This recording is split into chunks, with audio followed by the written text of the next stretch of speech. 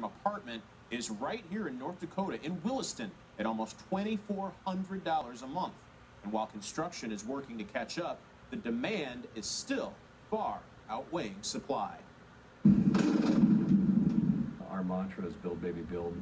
We're going to build our way out of this thing. For economic developers like Sean Wanko, keeping up with the demand of housing in Williston is a constant challenge. It's going to take some time to get over the hump. He says that the reality of the current market doesn't resemble the signage greeting drivers on 2nd Avenue.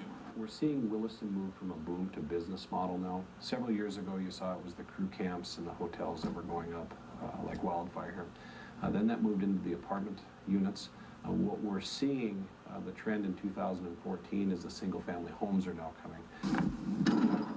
But the rent will be high for a while, and Wanko says many workers are looking to surrounding communities for lodging. Even as far as getting into Montana and South Dakota are seeing a benefit from the Bakken oil boom. Housing units have doubled over the last 5 years, but it's a short building season, causing many residents to double and even triple up. You see a lot of living situations where you're living with a roommate or several roommates in the area just to offset some of the costs.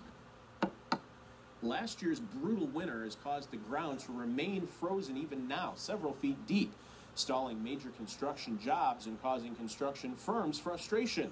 With a lot of work to do, not a lot of time to do it. Last year at this time we were going full go, and this year we're still slow start.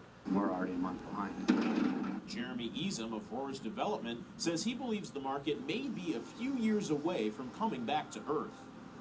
As people come out here and they do get into the single-family homes, and the single-family lots are available, then the need for apartments would go down. That's what we're seeing. Once that happens, then you can see the market stabilize. In the meantime, one of the biggest challenges Roers faces is finding contractors to put shovels in the ground of developments like this 120-acre plot west of town. So we don't bid a lot of work. However, in Williston, we had to bid out some work, and that was the struggle, is finding people to do the jobs. For Wanko, the problem isn't finding people, it's finding a place to put them. So he's asking anyone considering a move to oil country to think ahead. We'd really like to get the word out that you have to have a plan if you're coming to Williston. You just can't show up here on your last dollar running on fumes. Make sure you give Williston developers a little more time to build, baby, build first. Another possible reason the developments are moving in the direction of single-family homes, there were around 800 babies born last year in Williston. So many families are looking to put down roots.